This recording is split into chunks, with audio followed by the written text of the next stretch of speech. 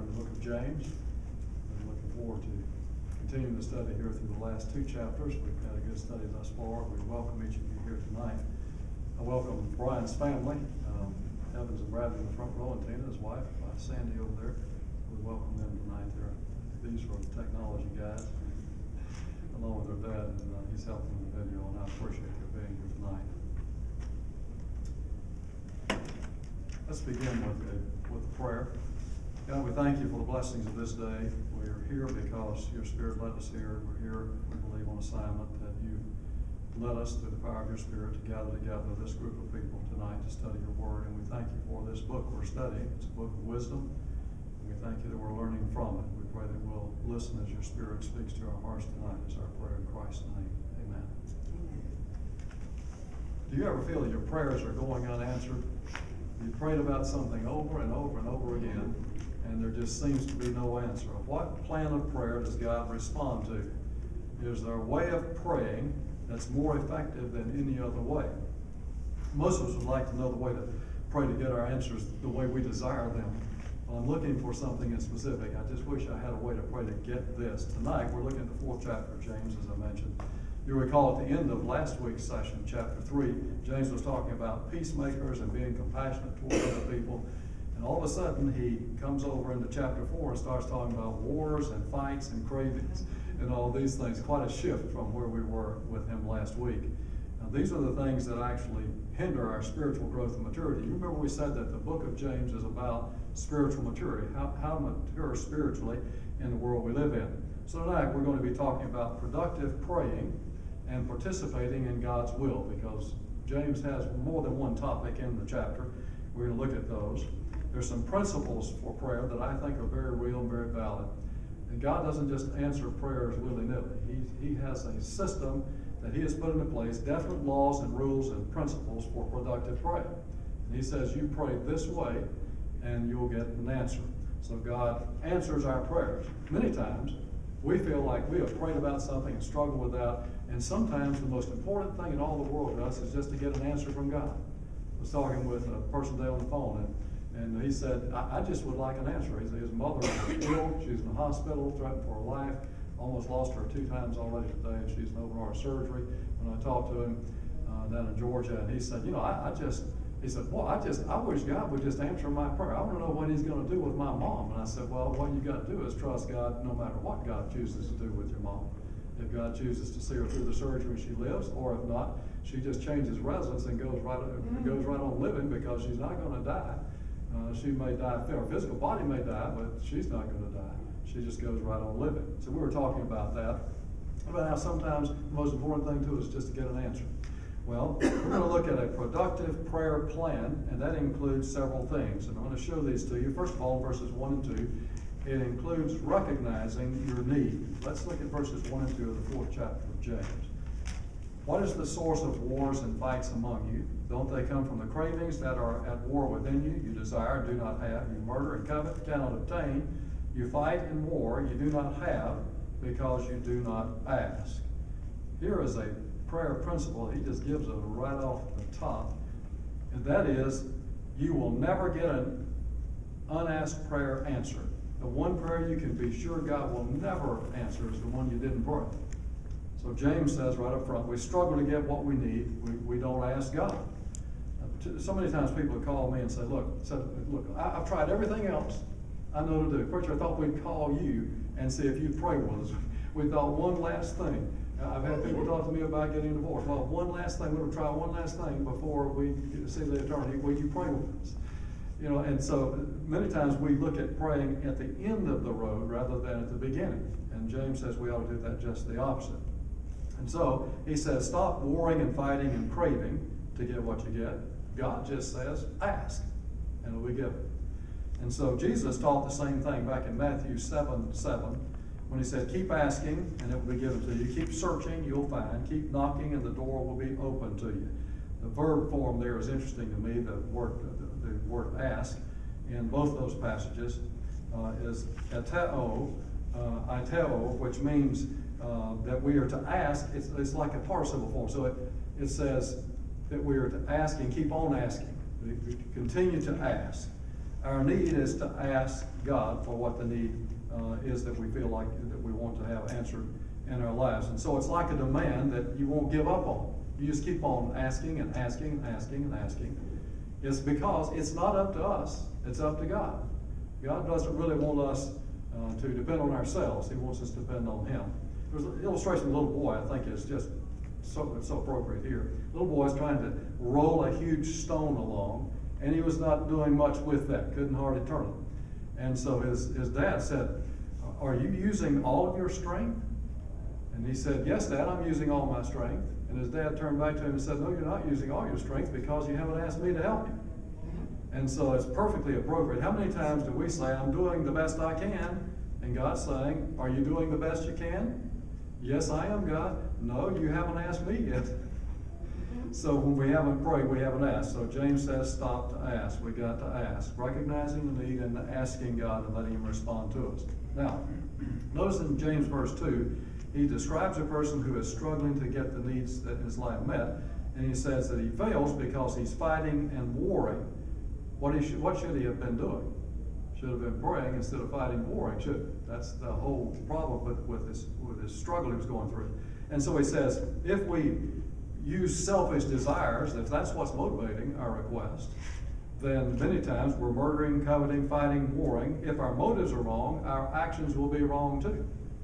So we've got to deal with not only the issue of asking, which is the first principle, but a little bit more than that we're going to see in a moment. Now, selfish living and selfish desiring leads to selfish praying.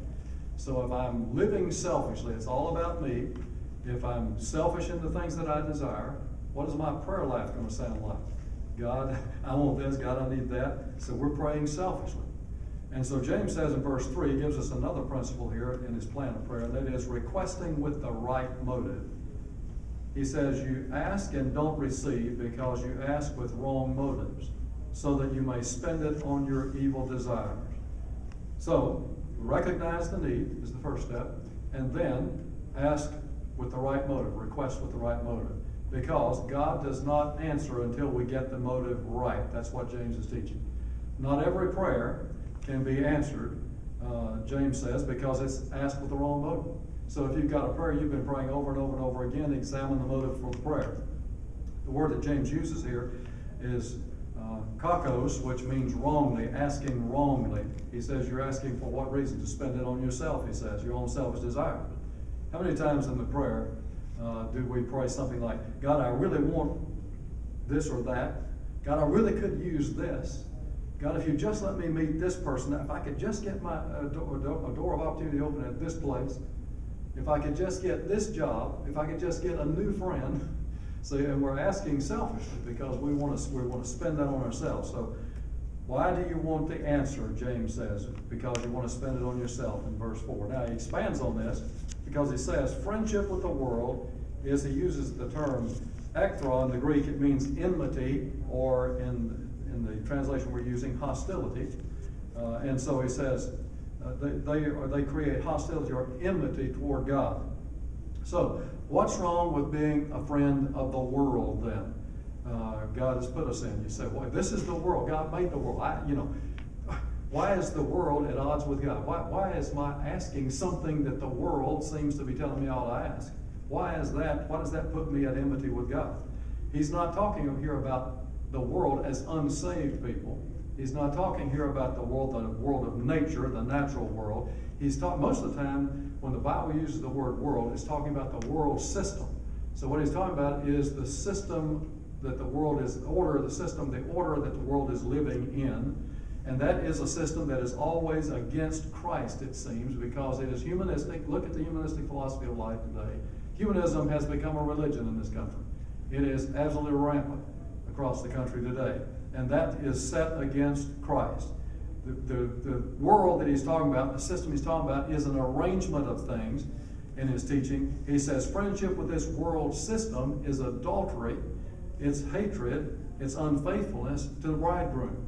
Who is our bridegroom? Jesus. Jesus is. And so, if we're unfaithful to the bridegroom, we are committing adultery, spiritual adultery is what he said. And so, again, humanism right at the heart of the issue. So many different ideologies and philosophies of life. And humanism is so powerful an influence on young people today, on the educational system of the country today, on politics today. We have seen evidence of that, I think, over the last decade in our country, more than we've ever seen it before in our history. Fourth verse, another principle of praying, and that is reflecting true spirituality. Here's the answer to making our motives right. He says in verse 4, adulteresses, don't you know that friendship with the world is hostility toward God? So whoever wants to be the world's friend becomes God's enemy. Now Jesus, we said, is the bridegroom. We're the bride. We're married to Christ in our spiritual lives. We're to be true to Him. The world is like a harlot that is trying to seduce us, to steal our love away from Christ. That's the world system he's talking about. And he says if we follow the world system instead of following Christ, we become spiritual adulterers. Now, he says we do that through our selfish ambitions, because the world teaches us to be selfish, to look to ourselves, to desire what you want. And when you do that, it becomes hatred, and obviously it creates a struggle between us and the bridegroom, who is Christ. So when we're courting the world, we cannot count on God to answer our prayers. If we're having an affair with the world, living by the world system, following the world's the desires the world puts before us, then why should God give us the strength to serve the world that's in competition with Him, that's in opposition to Him? It would be absolutely ridiculous. And so it would be to give strength to us to be unfaithful to Him, and He wouldn't do that. So that's the reason James says we have to get our motive right, and he says we do that by reflecting true spirituality. Now, I want to show you a little bit about that. When God gives us the strength and gives us the will and the leadership of the Spirit to pray correctly, we can pray correctly. So, jot into your notes, if you're a spiritual Christian, your prayers will not be hindered. If you're a spiritual Christian, how does that come about? How do we become spiritual Christians? How can we respond spiritually in a world that's so bent against Christ? I think the answer is important for us to grasp right here. We need to learn to pray in the Spirit. Now, I know that some people think, well, we're about to get Pentecostal on us now. No, what I'm about to do is get biblical on us here, because that is a true teaching of the Scripture. In fact, it's important because the Spirit of God knows how to pray so as to get God to answer our prayers. He knows exactly how to utter our requests so that God is able to answer them. So when we need to learn how to pray, we need to learn how to pray in the Spirit. Now, here is Paul's statement in Ephesians 6:18. That's a companion to James' teaching. Ephesians 6:18. Pray at all times in the Spirit with every prayer and request, and stay alert in this with all perseverance and intercession for all the saints. So we are not acting like spiritual Christians. When we take over our prayer lives, we control our prayer lives, we control the motives, we control what we're asking for. Who should be controlling those? The Holy Spirit in us. And the Holy Spirit in us uttering the request, Christ making intercession for some request is asked, it's going to get answered. And we're going to see how important that is in just a moment here. So, again, we cannot control our prayers and use them to our selfish advantage if we're letting the Spirit of God control us. And that's what he's teaching here. Verse 5, another principle, that is responding to the Holy Spirit's presence in us. Listen to verse 5 in chapter 4. Or do you think it's without reason the Scripture says that the Spirit, that's the Holy Spirit, who lives in us, yearns jealously? That's important. But Paul in Romans 8:26 again gives us a companion verse. In the same way, the Spirit also joins to help in our weakness, because we do not know what to pray for as we should. But the Spirit Himself intercedes for us with unspoken groanings. And so he says, stop in your prayer and be quiet and allow the Spirit to ask the request the way it should be asked in keeping with God's will, and God will answer. When you're praying, you're frustrated, you're wringing your hands, well, God, I don't seem to get an answer, don't seem to get an answer. Pause for a moment and say, God, I want to let your Spirit, I just want to be quiet. And I want your Holy Spirit to intercede for me with groanings that, as the King James Version says, they can't be uttered. Learned that years ago and never forgotten that. And so we need to just be quiet and let the Spirit do the groaning before God, because He'll present the request exactly because he is God himself, so he would know how to ask God so as to get the answer. He knows what the Father's will is. We don't know that. We're trying to discover that.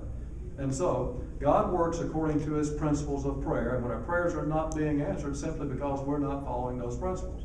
We need to learn to be aware of the Spirit's presence in us. He's always there. I've heard people say, I looked up and I just shouted out. Well, you don't have to shout to call on God. You don't have to raise a big ruckus to do that. Why? Because he's in your heart. He's in your life. The Spirit of God is Christ in you. And so, Paul says in Romans 8:9, if you want to jot that passage down, Romans 8:9, we know he lives in us. He says, because you, however, are not in the flesh, but in the Spirit, since the Spirit of God lives in you. But if anyone does not have the Spirit of Christ, he does not belong to him.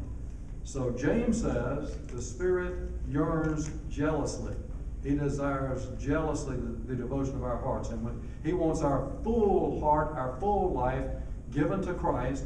And he'll do whatever he has to do in our lives to keep us from committing this spiritual adultery James is talking about, and helping us to love the bridegroom more. And that's what the whole book of James is about, is loving him more and becoming mature in him, that is in Christ.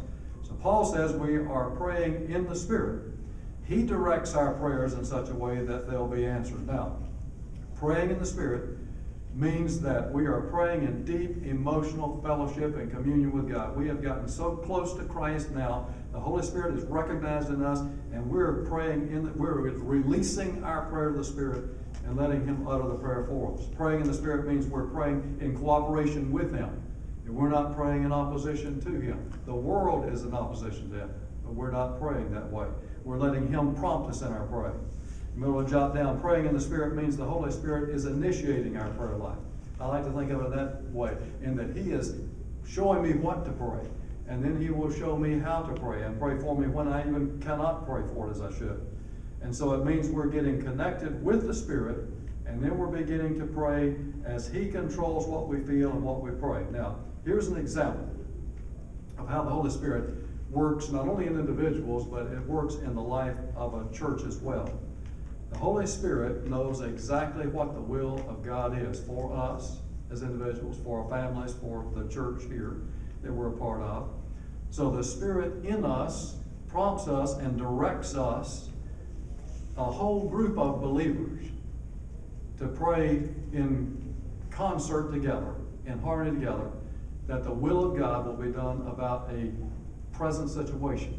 Now, what is a great example of what I'm talking about here that we ought to be doing this with presently? You've heard the discussion about affiliating with the Laughlin Church, right?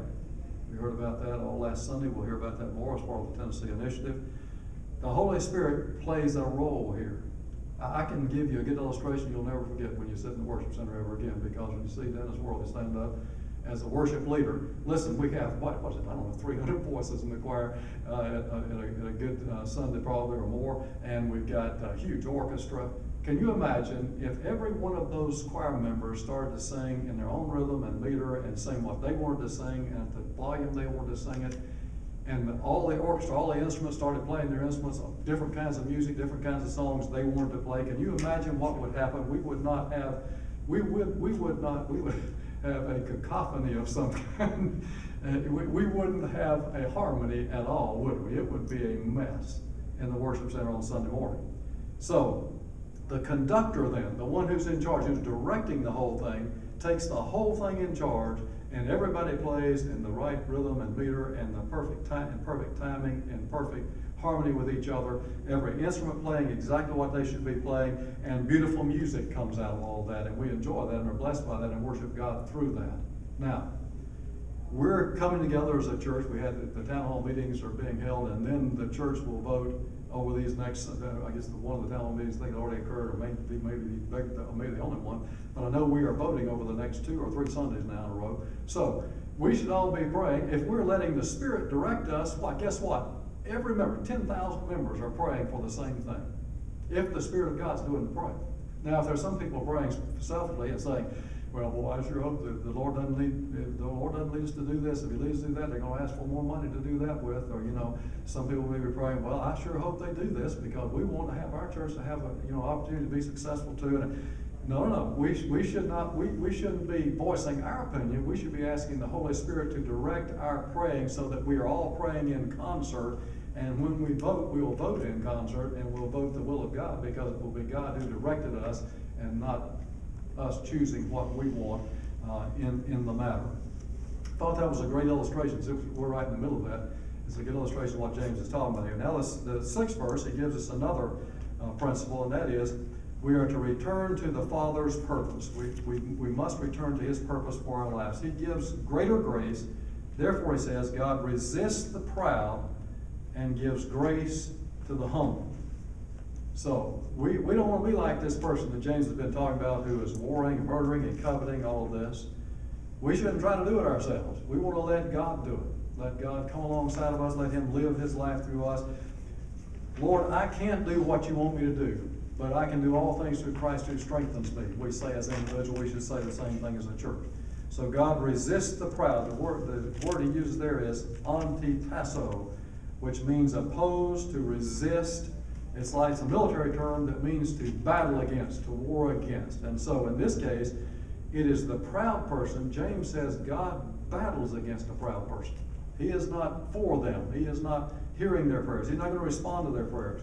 But he says God gives grace to the humble. Now, this is about our submitting to the authority of Christ in our lives.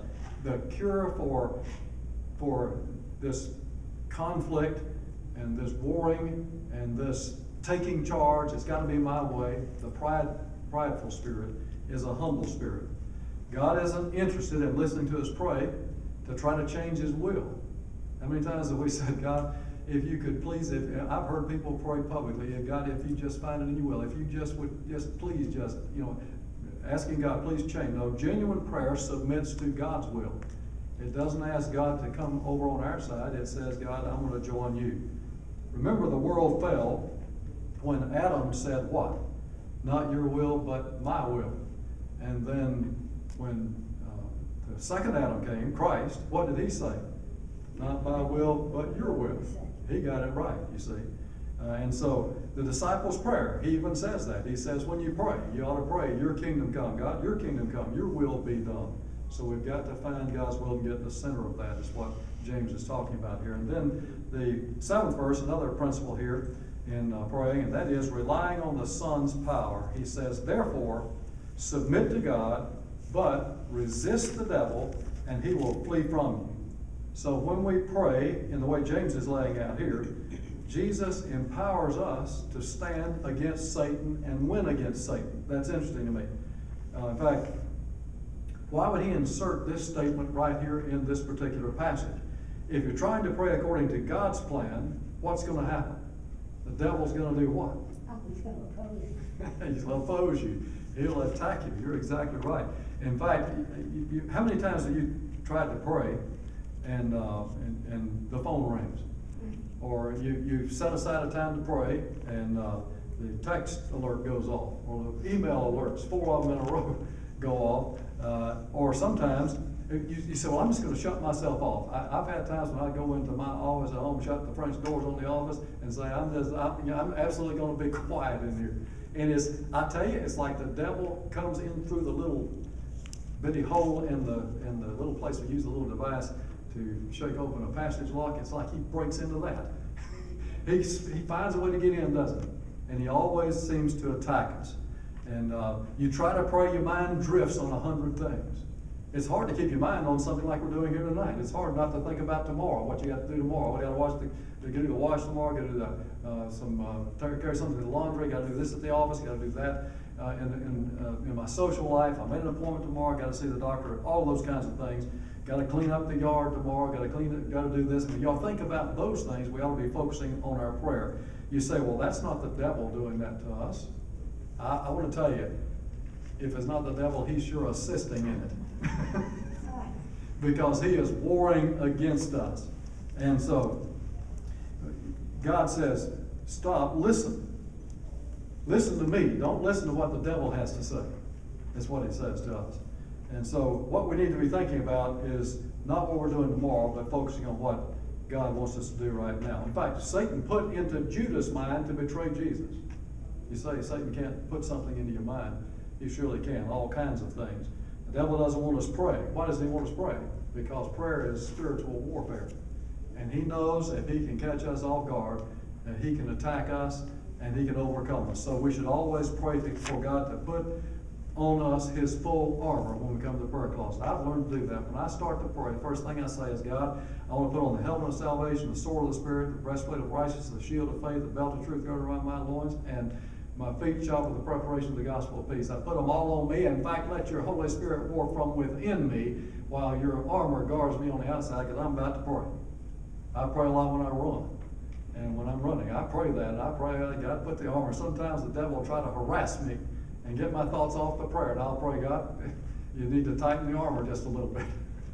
because that's a struggle. I never will. And listen, this is not something, we shouldn't be trying to chase the devil away from us. That's what James is getting at here. Listen to his statement again. Submit to God, but resist the devil and he'll flee. Now get this. I watched a televangelist a few years ago on TV, and he was preaching. He was all up into himself, I think, more than anything else. And he was talking all about how, you have to war against the devil, spiritual warfare, spiritual combat. And then he said, in fact, I'll demonstrate this right. He said, I'll show you right now. He said, the devil's in here right now. And so he starts running up the aisle, and he says, I'm chasing him out of here right now. He gets to the door, and he kicks his foot up as if to kick the devil out of the worship center, slams the door behind him, says, there, devil, you stay out of here now. And I thought to myself, man, the devil is all over you. The devil has you around the neck, and you don't even realize it. You know why? Because he was going at it all the wrong way. The word here that James uses is hupotasso, which means to submit to. And so the passage could read, submitting yourselves therefore to God. That's the step. We're not to war against the devil. We don't have any armament that we can use to fight him. We can't defeat him in our own strength. But prayer is part of our armor. All this armor we can put on to protect us from the evil one. But what we need to do is simply submit to God. And when we submit to God, what does he do? I used to say down in Georgia, all you see when you submit to God in Georgia, all you see is the clay dust at the heels of the devil when he kicks it up when he's leaving. Because he wants no part of prayer. You submit yourself to God and the devil will flee from you. And that's what he said. So first submit to God, then resist the devil and he'll flee. But we need to get that right. Too many people are doing that wrong these days. Particularly, some of the more flamboyant speakers want to try to make a big deal out of, fighting and kicking the devil out. Well, if you try that, you'll lose every single time because you'll lose. You're never going to be stronger than he is. But you are stronger in Christ. When the Spirit of God takes over and the Spirit is in control and you submit to God first, then, listen, the devil wants you to fight because you're impotent to win against him. But when we fight in the power of the Spirit, when we respond to God and let God take over, and when we submit to God, he resists the devil, and the devil responds to his authority and his power, not to ours. So that's a key principle. Then the 8th verse, another principle, remaining accountable to the Father is part of the process. Draw near to God. This is another prayer principle. Draw near to God, and he will draw near to you. Cleanse your hands, sinners. Purify your hearts, double-minded people. So we can't really remain close to the world and draw near to God at the same time. We got to come away from the world in order to draw near to God. So you want to put it in your notes, we have to consciously and with intentionality, because I think if you don't do it intentionally, you won't do it. With intentionality, draw near to God. That means choose decisively. It's impossible to hold up holy hands before God if we've been tinkering in the world. So what James says is that we've got to separate ourselves from the world. And you say, well, what happens? If I sinned against God, what do I do? Lose my relationship with God? Absolutely not. Sins don't cause us to lose our relationship with God, but they do adversely impact and interrupt our fellowship with God. So the fellowship is destroyed, but not the relationship. The psalmist said, if I had been aware of malice in my heart, the Lord would not have listened. Psalm 66:18. He said, if I think of my sins, that's going to block out between me and God. I'll be afraid to even approach God. And so James says we are not to be double-minded. Double-minded, he's talking again about this relationship we have with Christ. We're married to him. So he says don't commit spiritual adultery with the world. And so you say, well, how can I, if I've been doing that, if I've been letting other things in the world dominate my thinking, and so I haven't been praying correctly, and I've been trying to war against the devil myself, and I need to change that pattern. How can I do that? The answer is in these thoughts, and I want you to take time to get this down. We are to confess our unfaithfulness. Confess our unfaithfulness. What does confess mean? It means to agree with. Agree with God. Confess it with our mouths. We agree with it. And secondly, turn from it as part of it. And that's an about face. We're walking one way, we do an about face, and we head in the other direction. And that's what he's talking about. So we confess our unfaithfulness, we turn from it, then we receive God's forgiveness, which he guarantees he'll do every time. And then, what do? Get back under the Spirit's control again. Allow the Spirit of God to control us. That is such an important thing for us to learn. Again, the not being drunk with wine, but being controlled by the Spirit. And that means having him to control life, our attitudes, our actions, our thoughts, and our motivations. Well, look in the 9th verse, we see another prayer principle, and that is writing our attitude before the Father. He says, be miserable and mourn and weep. Your laughter must change to mourning, and your joy to sorrow. Now, what has he just been talking about? He's been talking about the prideful, haughty person, right? The prideful person that feels like that he wants to be in charge of his own life. Now he says, instead of having that attitude, what should our attitude be? We should mourn, not be half-hearted, not be frivolous, not be foolish. Many of our prayers fall into the category of foolish praying or praying outside of the will of God. James says, no, let the Spirit of God utter them for you. Get it back in line with the will of God. Confess when you have taken over control of your own life. But very few of our prayers fall into the category of those where we would say we have gone in before God and fallen down and wept literally over the circumstances. I tell you, when things get bad enough in life, the wheels come off of it enough, you'll find a place and get on your knees, right? Because I saw my friend today when his mother was in surgery, and he was humble. He's normally a guy who's up and running and got a hand grip on things that he feels, he's in charge. But boy, today he was saying, I just need a prayer right now. I need you to pray with me because I just really am at my wit's end. Don't know what to do about Mom. What should we do? What can we do? Well, fasting is one of the reasons we fast is to show us that we're serious about something in prayer. Fasting shows us that we're serious about our prayer requests. Now, fasting is not for God. Some people think it's for God, so in fact, some people kill the whole process of the fast when they fast, and then they try to look as beaten up and horrific. When you see them, you say, well, I know you've been fasting because you look like you just lost a ton of weight, and you look so pale. And no, listen, we're supposed to get up, shave, and fix our hair and look decently, men and women. Put on your face in the morning, as they say. And look your best when you're fasting. It's not because we're not doing it for somebody else. We're doing it for ourselves, to show ourselves before God. Because God already knows, are we serious? Now we've got to show ourselves we're serious. The writer in Ecclesiastes says, there is a time to laugh, a time to mourn. And we need to learn that. We don't mourn enough and weep enough before God. I want to tell you right now, Americans, this is the time to be mourning. Of all the times in the history of this country, I think more than any other time, we need, the Cold War is not over. In fact, it has worsened and gotten colder in the last 7 years plus. The end of the age almost seems like it's drawing near because you see more and more signs of things happening. You say, well, surely, Lord, I'm with John. If he were to say he's coming tonight, I'd say, amen, even so, come, Lord Jesus, because it is that at that point. So we need a right attitude with repentant hearts, with mournful spirits. We need to get before God and pray. There's too much merrymaking in the country, too much foolishness and craziness, even in the election that's going on right in front of us. And not enough asking God, seeking God's will. What does God want? In fact, I think that if we all just turned off our TVs and got on our knees, we'd be better off to find what the will of God is for whom we should pray in the election. So God is looking for contrition and confession in those that he'll bless. He says, if you're contrite and come before me humbly and have a contrite spirit and confess your sins, then I'll hear you. Well, we've seen 8 principles now of how to have a productive prayer plan for our lives. Those are important. Now, we're going to look at a second thing that James addresses here, and that is a proper self-appraisal. Because this is getting us out of the pride motion and into a humble motion. He says, humble yourselves before the Lord, and He'll exalt you. Don't criticize one another, brothers.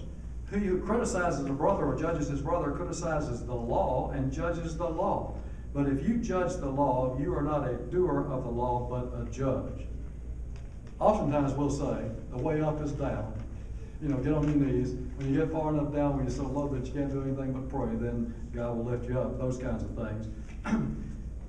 The lowly one becomes the lifted up one. Jot this in your notes. When we are willing to be humbled, we will surely be brought to honor. Now, let me tell you, even as I say that, let me tell you this. It is dangerous to ask God to humble you. That is probably a path you don't want to go down. I wouldn't want to ask God to humble me because if you ask, God will do it. The better way is to say, I'm going to weep over my sins. Spiritually, I'm going to turn to God, as we've just seen, and I'm going to walk in the power of God's Spirit once again. Listen to the psalmist as he says, the Lord is near the brokenhearted. He saves those crushed in spirit. So I want to tell you, brokenhearted is a good place to be. Don't run away from that. If you are mournful in your spirit because of the circumstances in your life, take full advantage of that. Sometimes that is the time God is wanting to do His greatest work in your life. If we obey God's instructions, draw near to Him, He says He'll cleanse us and forgive us, and then we won't be at war with Him anymore.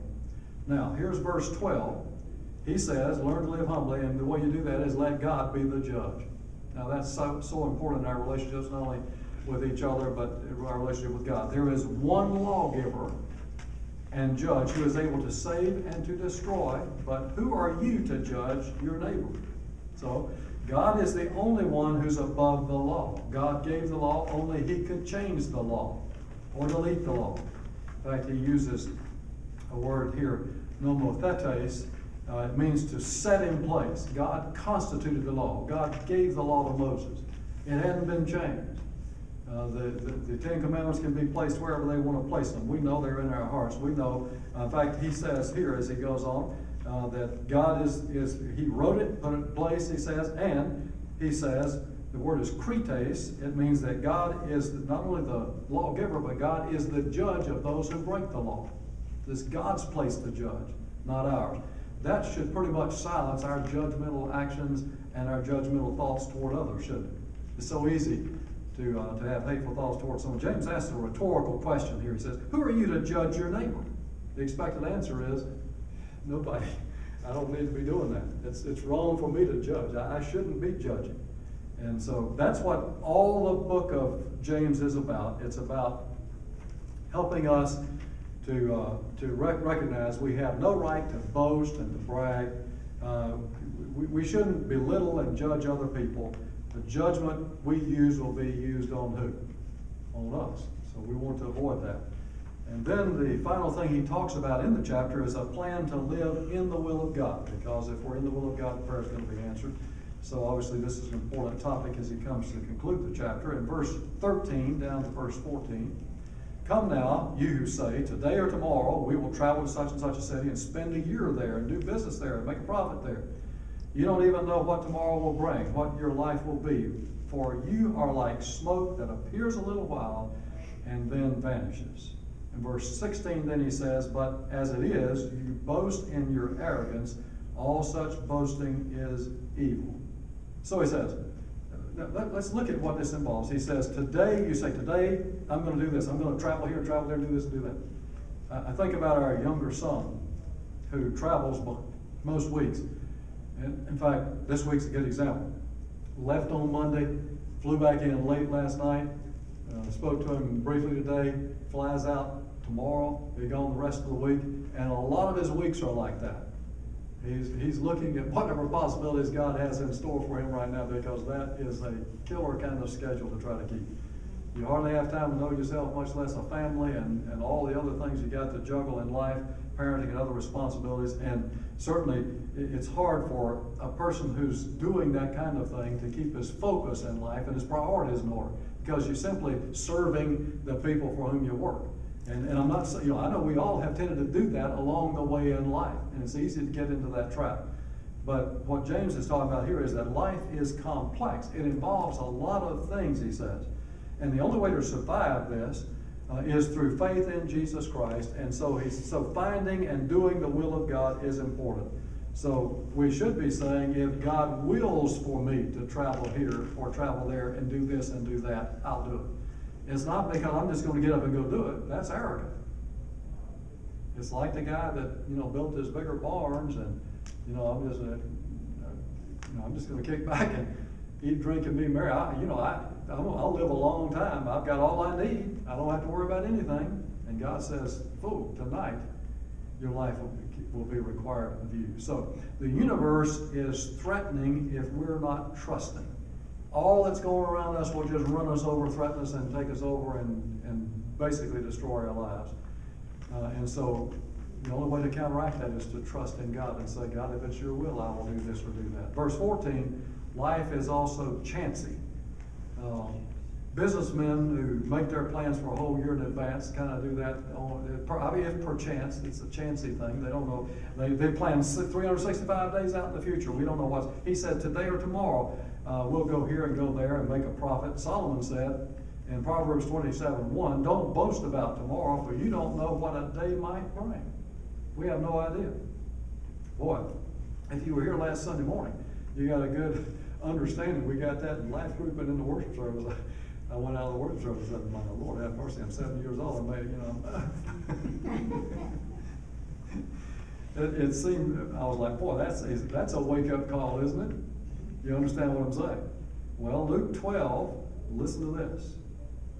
I just referred to it. I'll do this, he said. I'll tear down my barns and build bigger ones and store all my grain and my goods there. Then I'll say to myself, you have many goods stored up for many years. Take, eat, drink, and enjoy yourself. But God said to him, you fool, this very night is your life be demanded of you.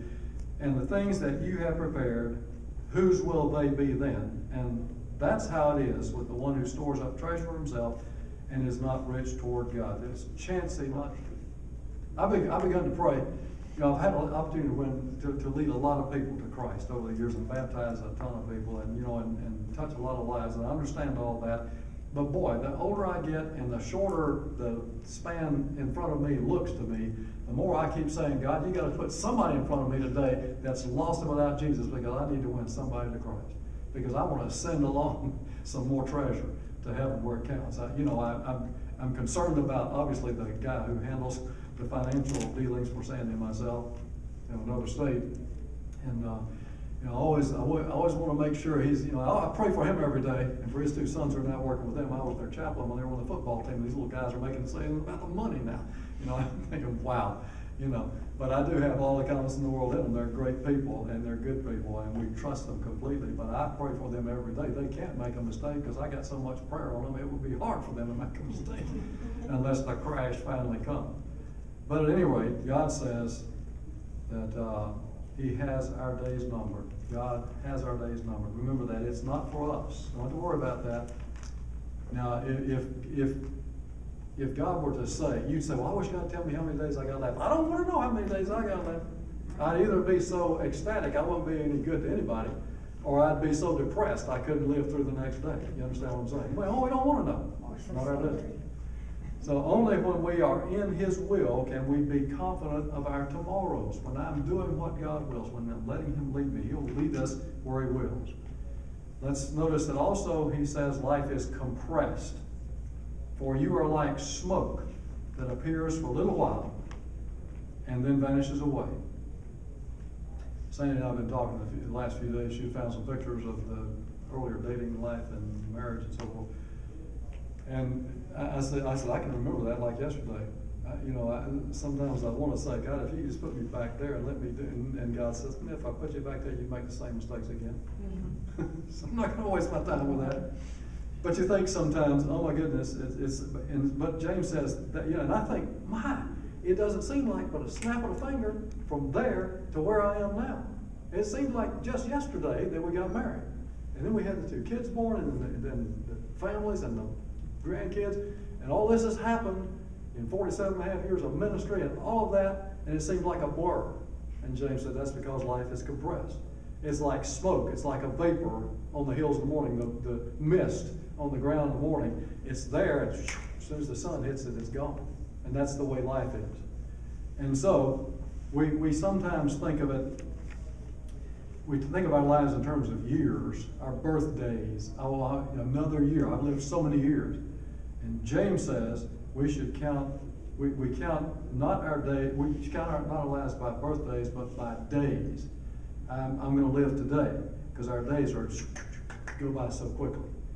It's Friday, and you say, it's Wednesday, and you say, we were just here Sunday.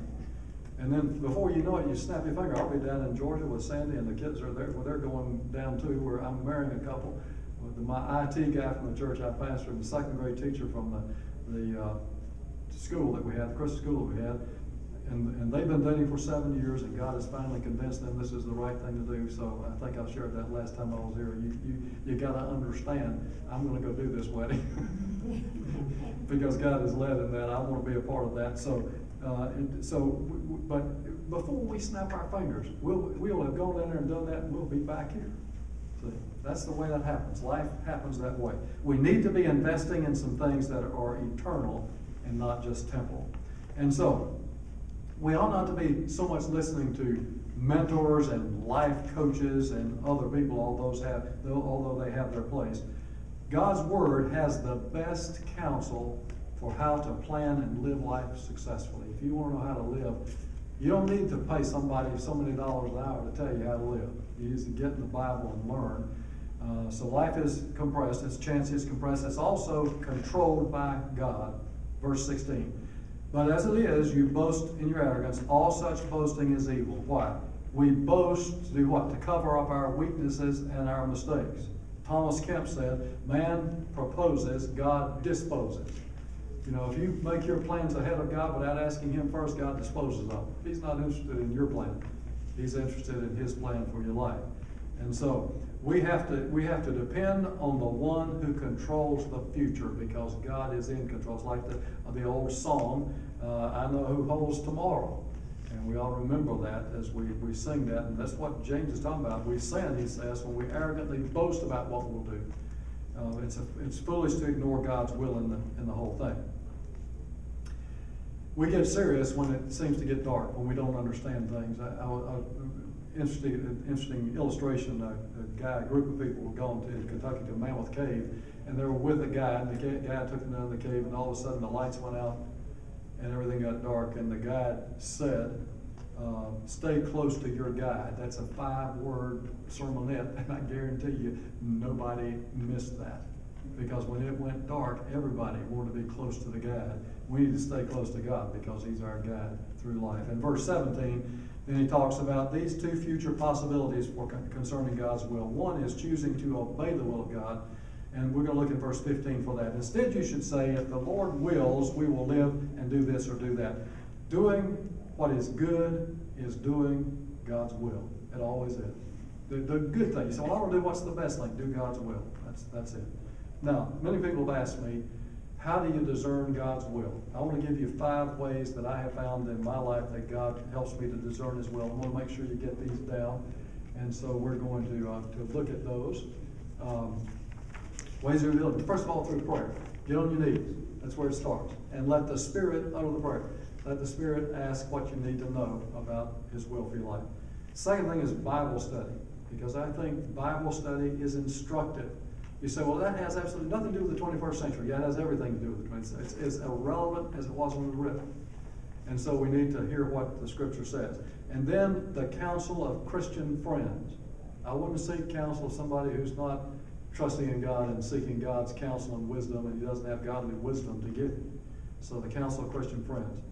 And then the voice of God's Spirit is another way that He instructs us on His will.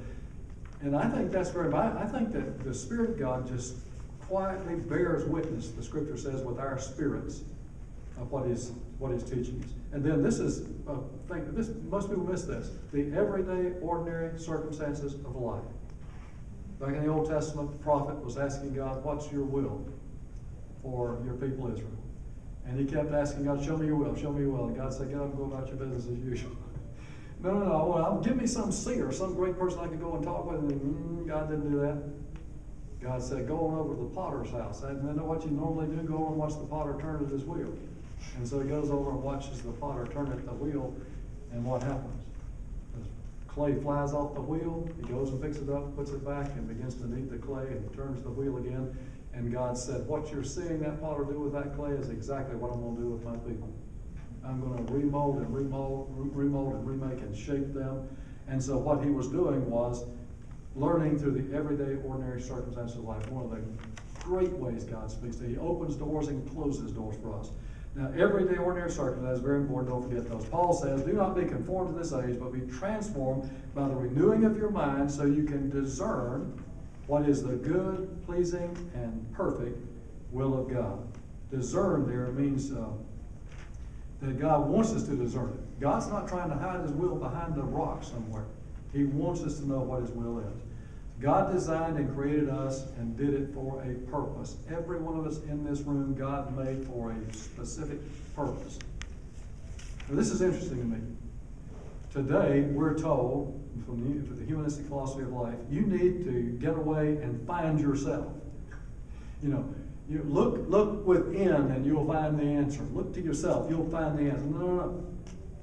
Paul, when God arrested him on the Damascus Road with a blinding light, 2 questions he asked. One, he didn't say, Lord, who am I? Tell me who I am so I can know what I need to do. What did he say? He said, who are you, Lord? So he asked the right question. Who are you? And once he found Christ, then he said, what will you have me to do? Because he got it. He understood it's not finding yourself that helps you find your way in life. It's finding Christ who knows what the purpose is. He's the creator. In fact, I think he speaks everyone into being that comes not only Adam and Eve, but everyone that's followed since then. And so we are all made for a purpose, and we ask, Lord, let me know who you are. I need to know you. And once we know him, now what do you want me to do? Because he has the plan. And then verse 17, choosing to disobey God's will is the opposite, and this is what we don't want to do. So James says, so it is a sin for a person who knows to do what is good, that is the will of God, and does not do it. And so there are things about which we know God's will that we simply choose not to do. That's what James, we make a mistake when we do that. God will only reveal as much of his will to us as he knows we will obey. See, he doesn't just throw it all out there for us. I like to see God's will in my life as sort of a scroll, like the scrolls in the Old Testament times, and they were unrolled. And you don't just flip the page open. People want God to flip the book open. Well, there's your will. Oh. No, God says, I'm going to unroll it like a scroll, and I'm going to unroll a little bit of it. When you do that, I'll unroll a little bit more of it. When you do that, I'll unroll a little bit more of it. You do that, I'll unroll some more. And that's the way God reveals his wills. James says it's a sin for us to see what God's revealing to us. Where does he reveal it? In the Scripture. But in these other ways that we've just seen, 4 other ways. And so, God reveals his will, and look at this. God will not show you more of his will till you're already doing what you already know to do. I've had people come to me and say, boy, Brian, I want you to pray with me because I got a job opportunity. I need so much. I need you to pray with me that God will show me what's the right job, what's the right decision to make about this. And with some of them, I knew that they were out of step with God's will in several areas of their lives, and I wasn't uncharitable, but I wanted to say, the first thing you need to do is do what you already know to be God's will, because if I ask him to do this, he's not going to do that for you because you're not doing what you already know to do. Do that, and then God will show you. And so, he's after this whole pride thing. Now, let me get you to jot this down. Man has accomplished what God has permitted him to accomplish. We look at our world, and James says, don't live by pride. Don't be prideful. Boy, I think of the great explosion of knowledge in this day and these generations. The space age pales in comparison to what man in the areas of genetics and stem cell research is now doing. The possibilities for finding cures for horrific diseases. I talked to a very notable scientist recently, a guy who is involved in some of these studies and who's doing some spectacular procedures. In fact, he can't even do them And some of those in this country because the FDA won't approve what he's doing, but he has to go out of the country to treat people and they're being healed. There are cures and incredible things that God, listen, that's not them doing that. It's God doing that through them. So James says, don't get arrogant about what God does through you. If he uses you in a powerful way, give him the glory for it. And so, then part of the reason we disobey God's will is this pride thing, and then also ignorance of the nature of God's will. And James says both those are a problem. It's a sin for a person who knows what is good and then doesn't do it. Now, when we refuse to do God's will or we choose not to do God's will, look, doing God's will is not an option, it's an obligation. And if you don't get that done, you're in trouble. God chastens those he loves. The writer in Hebrews says that well in Hebrews 12, and you have forgotten the exhortation that addresses you as sons. My son, do not take the Lord's discipline lightly or faint when you are reproved by him, for the Lord disciplines the one he loves, punishes every son he receives, endure suffering as discipline. God is dealing with you as sons. For what son is there a father does not discipline? That's a rhetorical question. The answer is if a father loves his kids, he's going to discipline his kids. So God's chastening then is proof of his love. Shows us he genuinely cares for us. And then a companion to that thought, you may want to jot this down, we can also lose rewards in heaven because of disobeying God's will. It has consequences. So many people think, well, boy, I can just disobey the will of God, it doesn't matter. No, if we miss God's will, we miss out some of our reward. I don't know about you, but I want to have a reward in heaven. Some people say, I'll be glad just to be a doorkeeper in heaven. Why do that when you have all the riches and glory in Christ available to you? And so, we need to discipline ourselves and bring it under control, as Paul teaches in 1 Corinthians 9. Bring it under control so that Paul said, after preaching, I hope and pray that I will not myself be disqualified. So, we're to obey God's will, and we're not going to miss heaven if we don't do that. But we will miss rewards in heaven if we don't. That's what James is getting at. We're to demonstrate that we are maturing in Christ, and we do that when we do the will of God. This is a book about maturing in Christ. So when we do the will of God, we're demonstrating that we are maturing in Christ. So he's talked about productive praying. He's talked about participating in God's will. And then he's talked about these different consequences of doing or not doing the will of God, and how it finally comes out for us, the future possibilities concerning the will of God. Are we going to be obedient or not? And he spells that out so clearly for us. What a good study and what a challenge to our hearts and minds chapter 4 is. You all have been patient. We had to cover a lot of material because I only had 5 Wednesdays to do this, and so it's required I'm moving much more rapidly. I could break these down and preach 10 sermons from each chapter because there's so much wealth of material here. But in this study, this is a Bible study, exposition of the passage, and that's what I agreed to do, and we just needed to move through them more quickly. So we have one more chapter, chapter 5. We'll be doing that next Wednesday night, God willing, as James said. And I look forward to your being here for that. Let's share a prayer. Father, thank you for teaching us tonight by the power of your Spirit. You're a great teacher. You have written the book.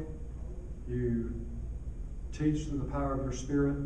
You judge when we fail based on the teachings of the book. We thank you for the Scripture that was given by inspiration of your Spirit, and for his inspiration in us and for his presence in us to help us utter our prayers correctly, and for Christ interceding for us at your right hand is our prayer in his name. Amen.